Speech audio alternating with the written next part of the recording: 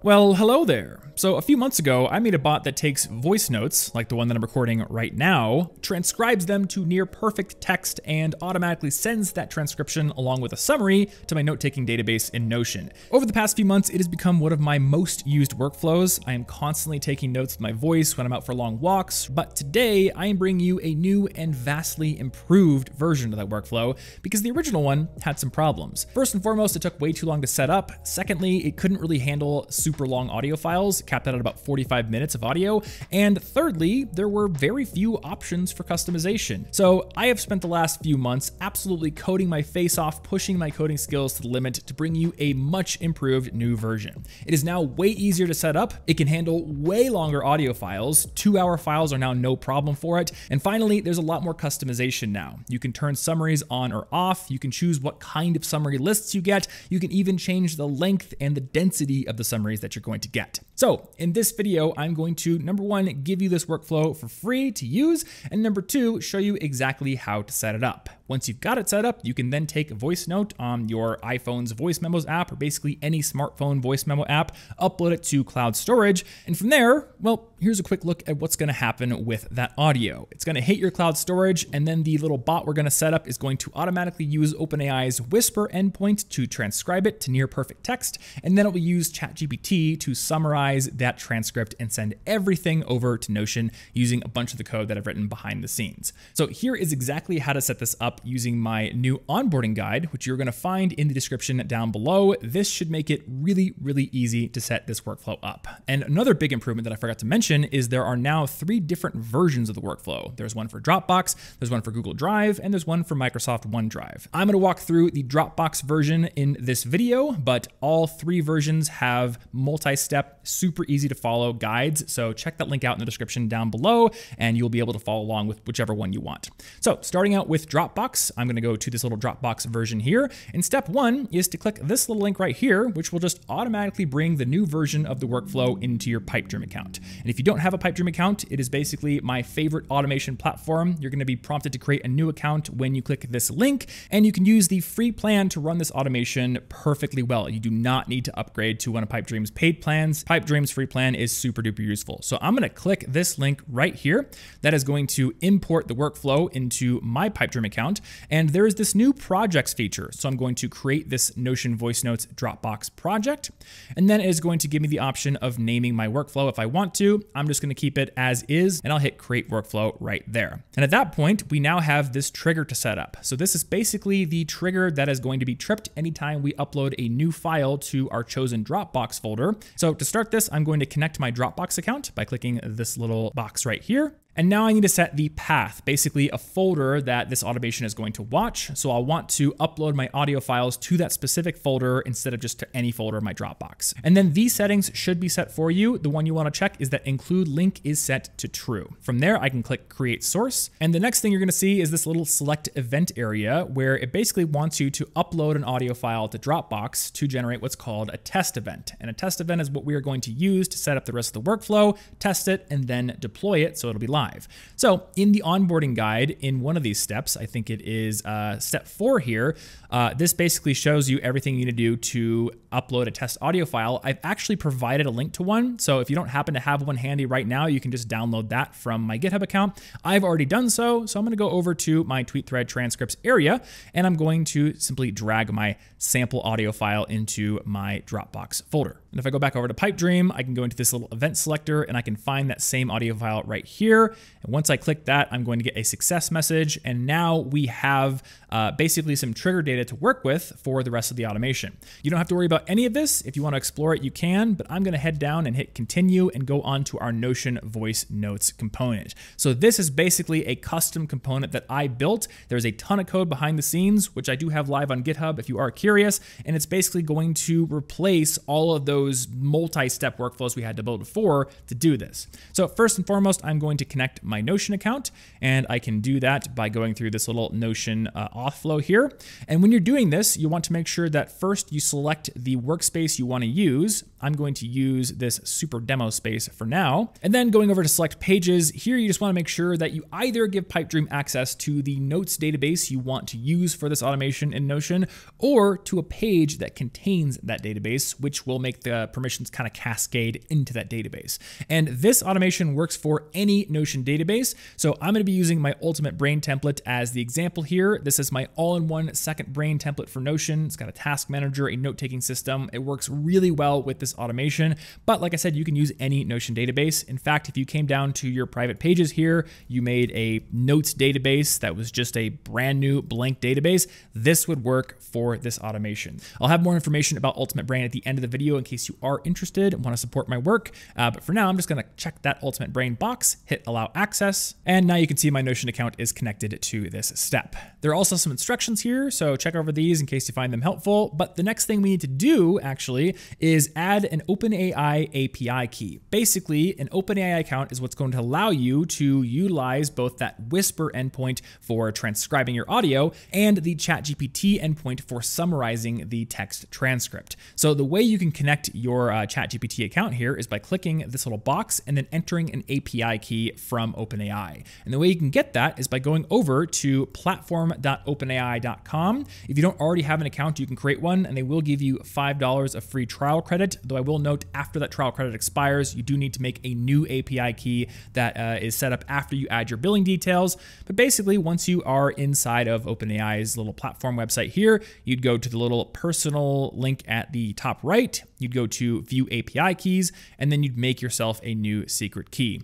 Before I do that, I do want to quickly go over to the billing area and point out this usage limits tab here. So once you actually add in your billing information, if you want to make sure that you can never be billed more than a certain amount each month, go ahead and set a hard limit right here. I have mine set to 100, by default it's 120, and you could even go way, way lower than that because this workflow is very cheap to use. It's about 40 cents per hour of transcribed audio, which is incredibly cheap. I used to pay $1 per minute for my YouTube captions. Okay, going back over to API keys, all you need to do is hit create a secret key.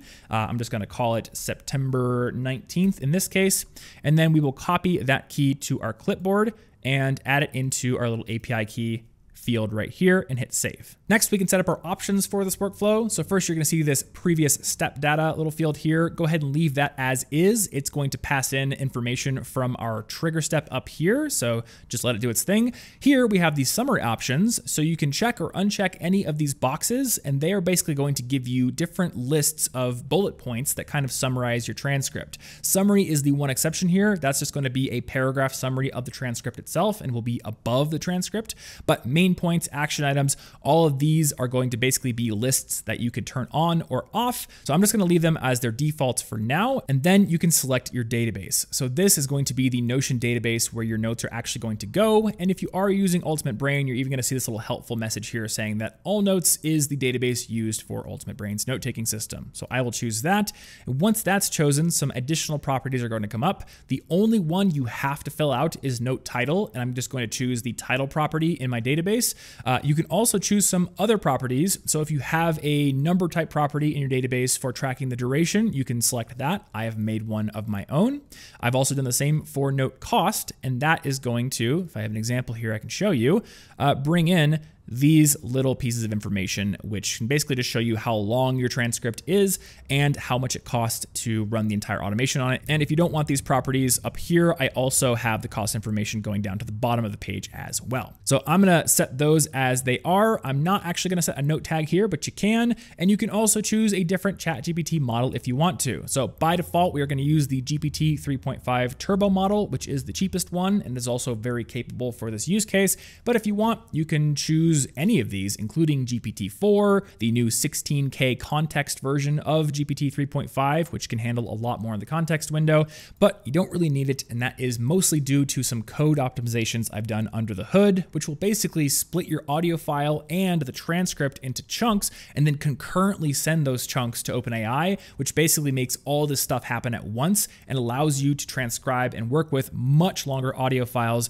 within Pipedream's timeout limits, which were our main limiting factor in the past. So that is all we need to do. I'm going to hit test and we are going to see how exactly this works. And here it is. We've got some export information here that you can check out if you are curious, but I'm going to go back over to Notion. I'm going to go to my notes area and we can see here we have a brand new transcript. Why Pokemon is a great example subject for learning coding. It actually is. So that, my friends, is how you would set this up. If we wanted to add some more summary options in here, we could come up to our summary options checklist and add stories, references, arguments, related topics. Let's go with those for now. Do one more test. There is our success message. And going back over to Notion, we have a brand new note that popped in. And now we can see we have quite a few other new sections. We have references and citations. We have arguments and areas for improvement in the transcript. If you were trying to persuade someone, this would be a great option to enable. But overall, you just have a lot more customizability when it comes to using this workflow. And speaking of that, I want to go back over and briefly touch on this little enable advanced options toggle. I'm not going to go over everything that I've added in here, but if you want to push this workflow to its limit, you want to make it run a lot faster on Pipedream, or you want to push it to transcribe really lengthy audio files like 3 or 4 hours long, read through these options and you will start to understand some of the things that you can do to change the performance of this workflow. Also, I now have the ability to actually push updates to this specific component. So if there is an update, you are actually going to see a red update button here in the top right corner of this Notion voice notes action. And that will actually allow you to get updates if we find a bug or there's improvements without having to recopy the entire workflow and set it up from scratch again. Of course, once you're finished with all your settings, go ahead and hit that deploy button. That is going to make your workflow live. And at this point, the workflow is now ready, it's active, and it's going to start processing any uploaded audio files. And lastly, if you want to improve this workflow even further, like I said earlier, it works really well with my Ultimate Brain template for Notion. This workflow works with any Notion database, but if you want the best note-taking setup for Notion with a built-in journal feature, a lot of useful dashboards, and a ton of other productivity features like a task manager, a projects dashboard, GTD, and Para integration from building a second brain, then you, my friend, want to check out Ultimate Brain. It is what I wanted Notion to be back when I discovered it back in 2018, a all-in-one personal productivity system that handles everything coming into my life. It completely eliminates the need to juggle tons of different productivity apps. And if you, my friend, would like to get that same superpower, you can go over to thomasjfrank.com/brain to get your copy. And right now you can also use the code Let's Go 2023 to get $50 off of any edition. And unlike a lot of other Notion templates you're going to find out there, Ultimate Brain comes with active support. So if you have questions, if you get stuck, if you have ideas for new features, we have a full support community with Notion certified support staff, and they answer every single question. You are not going to get stuck. So once again, thomasjfrank.com/brain to check out the template and get your copy, and make sure to use that code Let's Go 2023 to get your $50 off. Thanks as always for watching. I had a lot of fun putting this automation together. If you have other automations that you're interested in building into your Notion workspace, let me know about them in the comments down below. And I'll also note on my site, there's this little Learn Notion super menu here, and I've got all sorts of different pages from the fundamentals to databases to formulas that you can use to learn all about Notion, become an expert. And there's this little Notion automations page where you're going to find other automations you can build, like bringing your YouTube stats into Notion, creating tasks with your voice. I haven't made that video yet, but the blog post is live. So check that out. All the links are in the description down below. Follow me on Twitter at TomFrankly if you want to talk shop, talk Notion, talk no code, or ask questions. And I will see you in the next one. Thanks for watching.